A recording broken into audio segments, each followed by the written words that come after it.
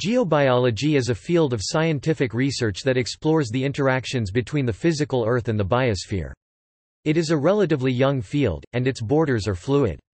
There is considerable overlap with the fields of ecology, evolutionary biology, microbiology, paleontology, and particularly biogeochemistry. Geobiology applies the principles and methods of biology and geology to the study of the ancient history of the co-evolution of life and Earth as well as the role of life in the modern world. Geobiologic studies tend to be focused on microorganisms, and on the role that life plays in altering the chemical and physical environment of the lithosphere, atmosphere, hydrosphere and/or cryosphere.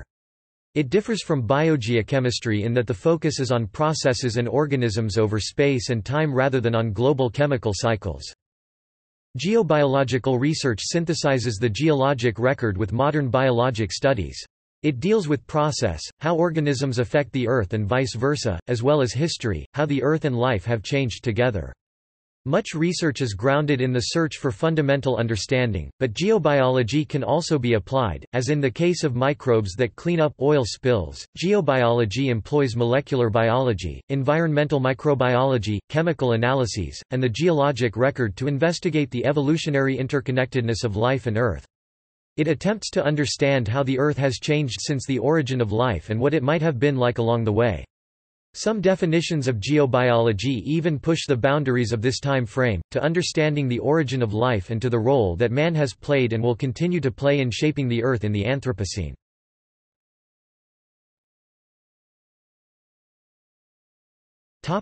History. The term geobiology was coined by Lorenz Boss-Becking in 1934. In his words, geobiology is an attempt to describe the relationship between organisms and the Earth. For the organism is part of the Earth and its lot is interwoven with that of the Earth. Boss-Becking's definition of geobiology was born of a desire to unify environmental biology with laboratory biology. The way he practiced it aligns closely with modern environmental microbial ecology, though his definition remains applicable to all of geobiology. In his book, Geobiology, Boss-Becking stated that he had no intention of inventing a new field of study. Boss-Becking's understanding of geobiology was heavily influenced by his predecessors, including Martinus Beijerinck, his teacher from the Dutch School of Microbiology. Others included Vladimir Vernadsky, who argued that life changes the surface environment of Earth in the biosphere, his 1926 book, and Sergei Vinogradsky, famous for discovering lithotrophic bacteria. The first laboratory officially dedicated to the study of geobiology was the Boss-Becking Geobiological Laboratory in Australia, which opened its doors in 1965. However, it took another 40 or so years for geobiology to become a firmly rooted scientific discipline, thanks in part to advances in geochemistry and genetics that enabled scientists to begin to synthesize the study of life and planet. In the 1930s, Alfred Traebes discovered chlorophyll-like porphyrins in petroleum, confirming its biological origin, thereby founding organic geochemistry and establishing the notion of biomarkers, a critical aspect of geobiology. But several decades passed before the tools were available to begin to search in earnest for chemical marks of life in the rocks. In the 1970s and 80s, scientists like Geoffrey Eglinton and Roger Summons began to find lipid biomarkers in the rock record using equipment like GCMS. On the biology side of things, in 1977, Carl Woese and George Fox published a phylogeny of life on Earth, including a new domain, the archaea. And in the 1990s, genetics and genomics studies became possible, broadening the scope of investigation of the interaction of life and planet. Today, geobiology has its own journals, such as Geobiology, established in 2003, and Biogeosciences, established in 2004, as well as recognition at major scientific conferences.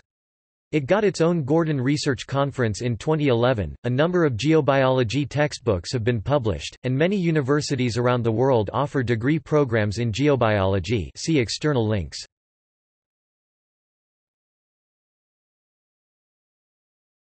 Topic: Major geobiological events.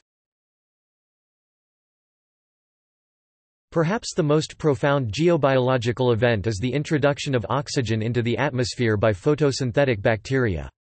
This oxygenation of Earth's primordial atmosphere, the so-called oxygen catastrophe or Great Oxygenation Event, and the oxygenation of the oceans altered surface biogeochemical cycles and the types of organisms that have been evolutionarily selected for. A subsequent major change was the advent of multicellularity. The presence of oxygen allowed eukaryotes and, later, multicellular life to evolve.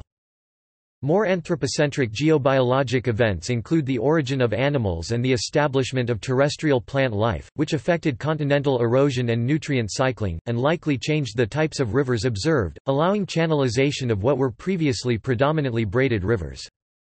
More subtle geobiological events include the role of termites in overturning sediments, coral reefs in depositing calcium carbonate and breaking waves, sponges in absorbing dissolved marine silica, the role of dinosaurs in breaching river levees and promoting flooding, and the role of large mammal dung in distributing nutrients.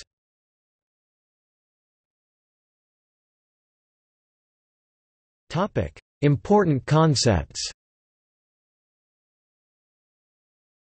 Geobiology is founded upon a few core concepts that unite the study of Earth and life. While there are many aspects of studying past and present interactions between life and Earth that are unclear, several important ideas and concepts provide a basis of knowledge in geobiology that serve as a platform for posing researchable questions, including the evolution of life and planet and the co-evolution of the two, genetics, from both a historical and functional standpoint, the metabolic diversity of all life, the sedimentological preservation of past life, and the origin of life.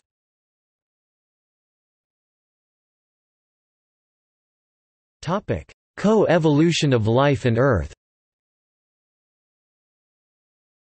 A core concept in geobiology is that life changes over time through evolution. The theory of evolution postulates that unique populations of organisms or species arose from genetic modifications in the ancestral population which were passed down by drift and natural selection, along with standard biological evolution. Life and planet co-evolve. Since the best adaptations are those that suit the ecological niche that the organism lives in, the physical and chemical characteristics of the environment drive the evolution of life by natural selection, but the opposite can also be true. With every advent of evolution, the environment changes. A classic example of co-evolution is the evolution of oxygen-producing photosynthetic cyanobacteria which oxygenated Earth's Archean atmosphere. The ancestors of cyanobacteria began using water as an electron source to harness the energy of the sun and expelling oxygen before or during the early Paleoproterozoic. During this time, around 2.4 to 2.1 billion years ago, geologic data suggests that atmospheric oxygen began to rise in what is termed the Great Oxygenation Event (GO). It is unclear for how long cyanobacteria had been doing oxygenic photosynthesis before the GO. Some evidence suggests there were geochemical buffers or sinks suppressing the rise of oxygen such as volcanism, though cyanobacteria may have been around producing it before the GO. Other evidence indicates that the rise of oxygenic photosynthesis was coincident with the GO. The presence of oxygen on Earth from its first production by cyanobacteria to the GO and through today has drastically impacted the course of evolution of life and planet. It may have triggered the formation of oxidized minerals and the disappearance of oxidizable minerals like pyrite from ancient stream beds. The presence of banded iron formations (BIFs) have been interpreted as a clue for the rise of oxygen since small amounts of oxygen could have reacted with reduced ferrous iron Fe in the oceans, resulting in the deposition of sediments containing Fe oxide in places like Western Australia. However, any oxidizing environment, including that provided by microbes such as the iron-oxidizing photoautotroph Rhodopseudomonas palustris, can trigger iron oxide formation and thus BIF deposition. Other mechanisms include oxidation by UV light. Indeed, BIFs occur across large swaths of Earth's history and may not correlate with only one event. Other changes correlated with the rise of oxygen include the appearance of rust-red ancient paleosols, different isotope fractionation of elements such as sulfur, and global glaciations and snowball Earth events, perhaps caused by the oxidation of methane by oxygen, not to mention an overhaul of the types of organisms and metabolisms on Earth. Whereas organisms prior to the rise of oxygen were likely poisoned by oxygen gas as many anaerobes are today, those that evolved ways to harness the electron-accepting and energy-giving power of oxygen were poised to thrive and colonize the aerobic environment.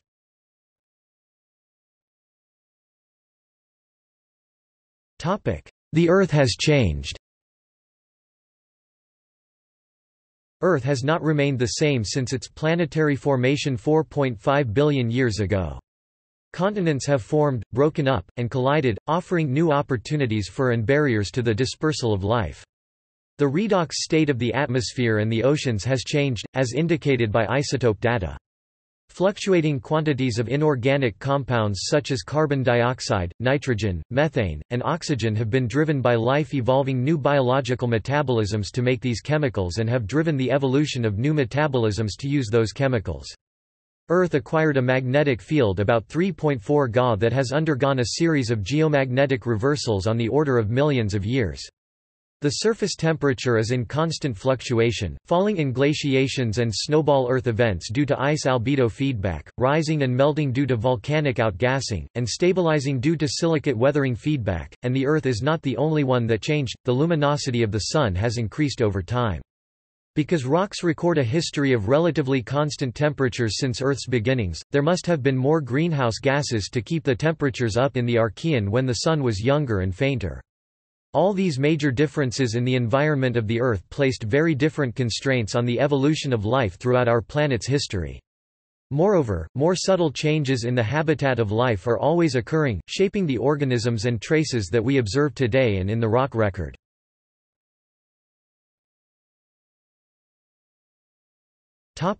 Genes encode geobiological function and history. The genetic code is key to observing the history of evolution and understanding the capabilities of organisms.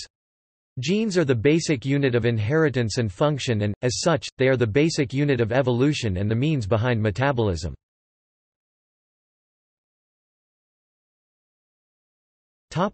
Phylogeny predicts evolutionary history.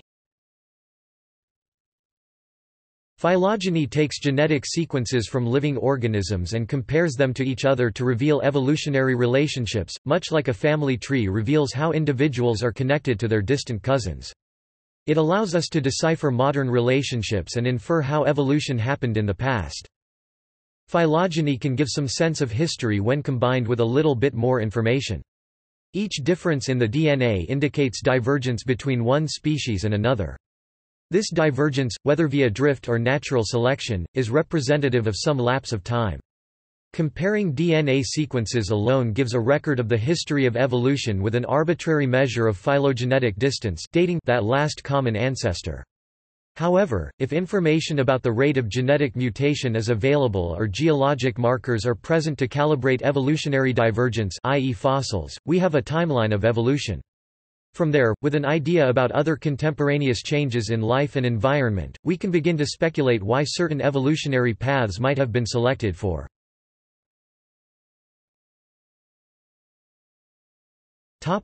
Genes encode metabolism. Molecular biology allows scientists to understand a gene's function using microbial culturing and mutagenesis. Searching for similar genes in other organisms and in metagenomic and metatranscriptomic data allows us to understand what processes could be relevant and important in a given ecosystem, providing insight into the biogeochemical cycles in that environment. For example, an intriguing problem in geobiology is the role of organisms in the global cycling of methane. Genetics has revealed that the methane monooxygenase gene (PMO) is used for oxidizing methane and is present in all aerobic methane oxidizers, or methanotrophs. The presence of DNA sequences of the PMO gene in the environment can be used as a proxy for methanotrophy. A more generalizable tool is the 16S ribosomal RNA gene, which is found in bacteria and archaea. This gene evolves very slowly over time and is not usually horizontally transferred, and so it is often used to distinguish different taxonomic units of organisms in the environment. In this way, genes are clues to organismal metabolism and identity. Genetics enables us to ask, who is there, and what are they doing? This approach is called metagenomics.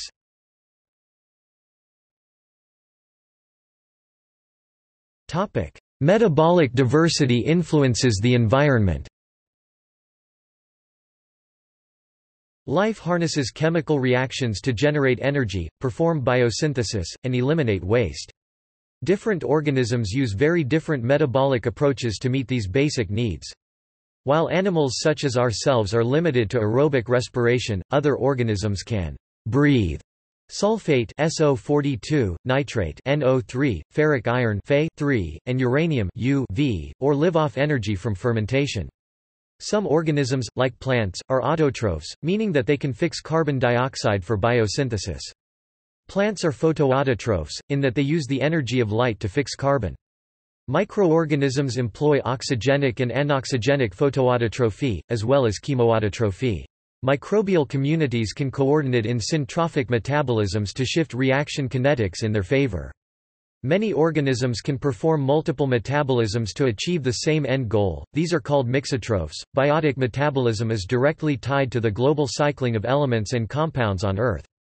The geochemical environment fuels life, which then produces different molecules that go into the external environment. This is directly relevant to biogeochemistry. In addition, biochemical reactions are catalyzed by enzymes which sometimes prefer one isotope over others. For example, oxygenic photosynthesis is catalyzed by rubisco, which prefers carbon-12 over carbon-13, resulting in carbon isotope fractionation in the rock record.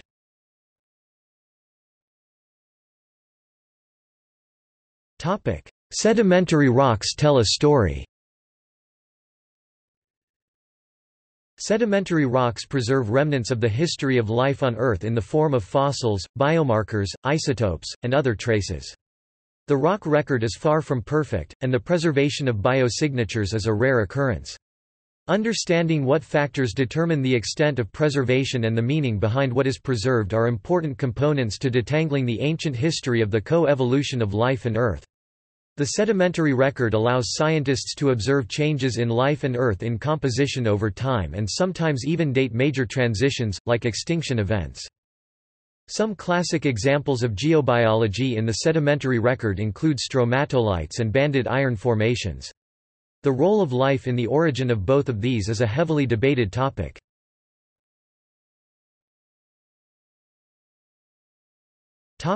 Life is fundamentally chemistry.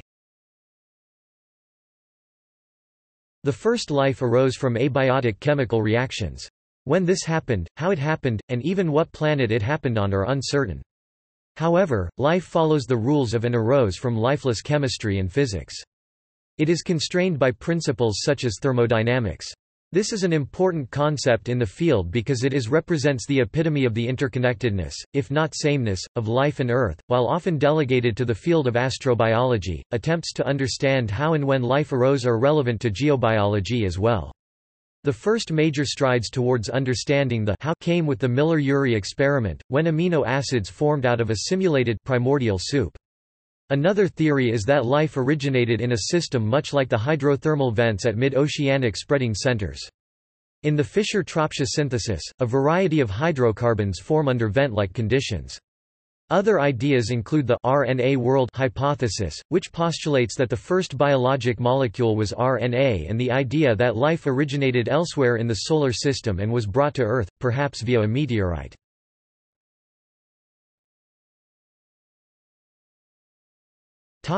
Methodology.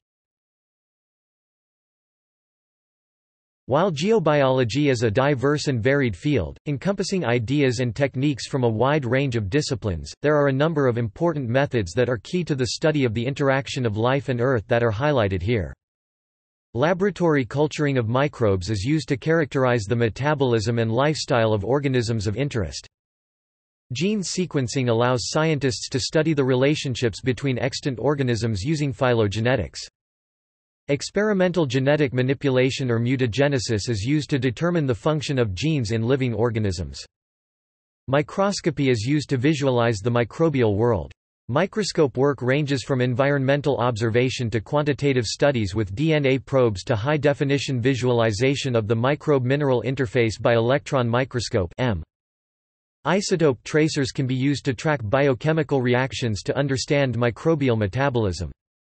Isotope natural abundance in rocks can be measured to look for isotopic fractionation that is consistent with biologic origin. Detailed environmental characterization is important to understanding what about a habitat might be driving life's evolution and, in turn, how life might be changing that niche. It includes and is not limited to, temperature, light, pH, salinity, concentration of specific molecules like oxygen, and the biologic community. Sedimentology and stratigraphy are used to read the rocks. The rock record stores a history of geobiologic processes in sediments which can be unearthed through an understanding of deposition, sedimentation, compaction, diagenesis, and deformation. The search for and study of fossils, while often delegated to the separate field of paleontology, is important in geobiology, though the scale of fossils is typically smaller micropaleontology. The biochemical analysis of biomarkers, which are fossilized or modern molecules that are indicative of the presence of a certain group of organisms or metabolism, is used to answer the evidence for life and metabolic diversity questions. Paleomagnetics is the study of the planet's ancient magnetic field. It is significant to understanding magnetofossils, biomineralization, and global ecosystem changes.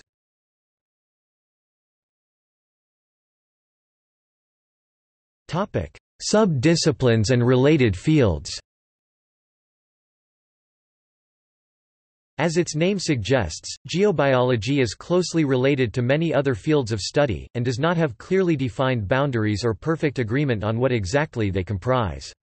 Some practitioners take a very broad view of its boundaries, encompassing many older, more established fields such as biogeochemistry, paleontology, and microbial ecology. Others take a more narrow view, assigning it to emerging research that falls between these existing fields, such as with geomicrobiology. The following list includes both those that are clearly a part of geobiology, e.g. geomicrobiology, as well as those that share scientific interests but have not historically been considered a sub-discipline of geobiology, e.g. paleontology.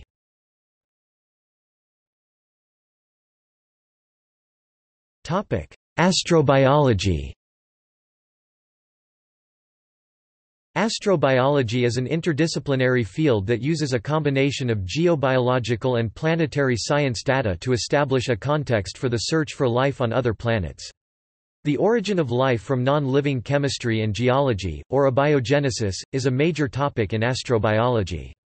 Even though it is fundamentally an earth-bound concern, and therefore of great geobiological interest, getting at the origin of life necessitates considering what life requires, what, if anything, is special about Earth, what might have changed to allow life to blossom, what constitutes evidence for life, and even what constitutes life itself. These are the same questions that scientists might ask when searching for alien life. In addition, astrobiologists research the possibility of life based on other metabolisms and elements, the survivability of Earth's organisms on other planets or spacecrafts, planetary and solar system evolution, and space geochemistry.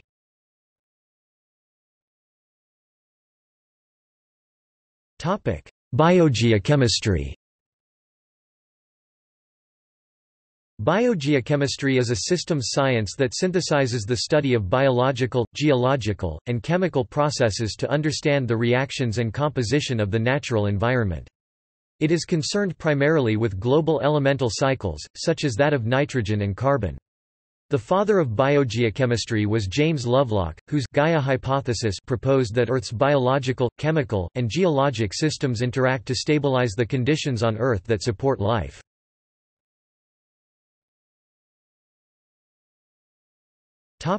Geobiochemistry. Geobiochemistry is similar to biogeochemistry, but differs by placing emphasis on the effects of geology on the development of life's biochemical processes, as distinct from the role of life on Earth's cycles. Its primary goal is to link biological changes, encompassing evolutionary modifications of genes and changes in the expression of genes and proteins, to changes in the temperature, pressure, and composition of geochemical processes to understand when and how metabolism evolved. Geobiochemistry is founded on the notion that life is a planetary response because metabolic catalysis enables the release of energy trapped by a cooling planet.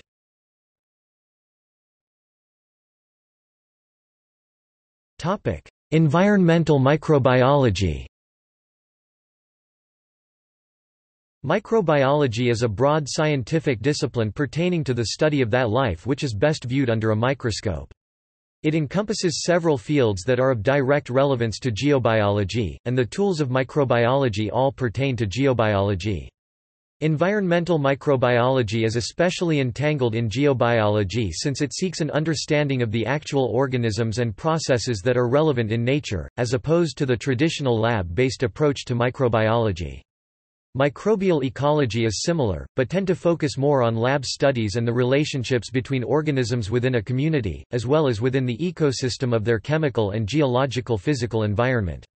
Both rely on techniques such as sample collection from diverse environments, metagenomics, DNA sequencing, and statistics.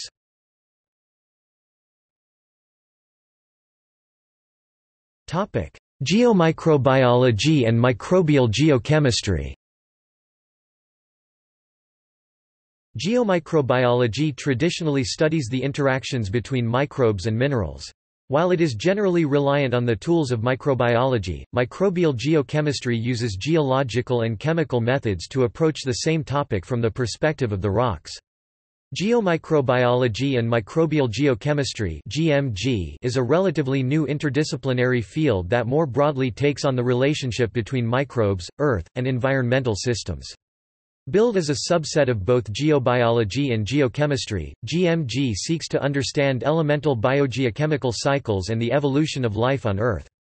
Specifically, it asks questions about where microbes live, their local and global abundance, their structural and functional biochemistry, how they have evolved, biomineralization, and their preservation potential and presence in the rock record.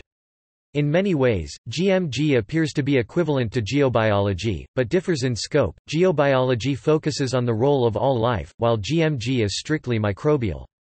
Regardless, it is these tiniest creatures that dominated to history of life integrated over time and seem to have had the most far-reaching effects.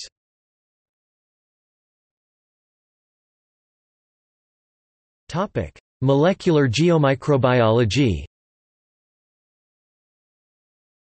Molecular geomicrobiology takes a mechanistic approach to understanding biological processes that are geologically relevant. It can be at the level of DNA, protein, lipids, or any metabolite.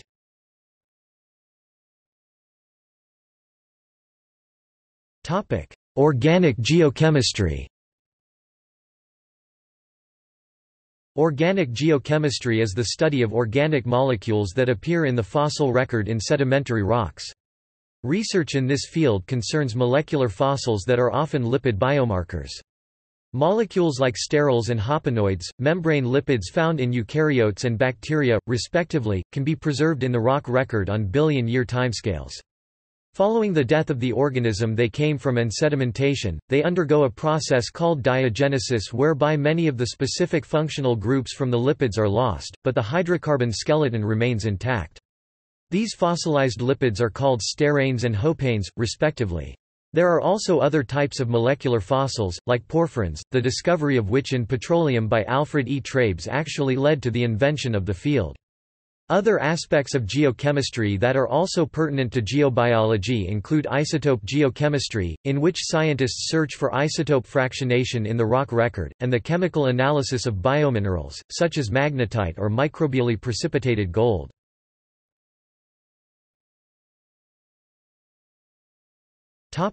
Paleontology.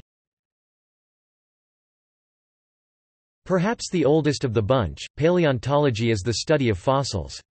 It involves the discovery, excavation, dating, and paleoecological understanding of any type of fossil, microbial or dinosaur, trace or body fossil. Micropaleontology is particularly relevant to geobiology. Putative bacterial microfossils and ancient stromatolites are used as evidence for the rise of metabolisms such as oxygenic photosynthesis. The search for molecular fossils, such as lipid biomarkers like steranes and hopanes, has also played an important role in geobiology and organic geochemistry. Relevant sub-disciples include paleoecology and paleobiogeography.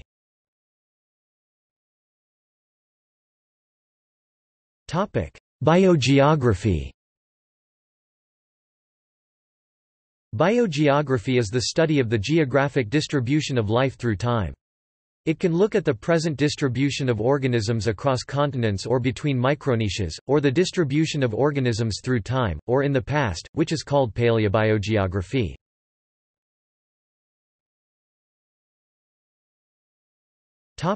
Evolutionary biology.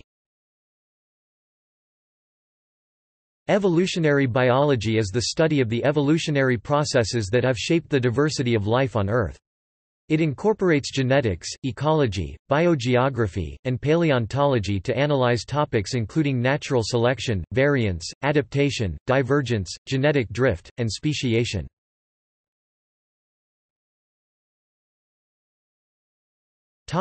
Ecohydrology.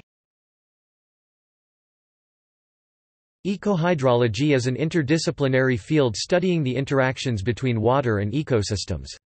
Stable isotopes of water are sometimes used as tracers of water sources and flow paths between the physical environment and the biosphere. See also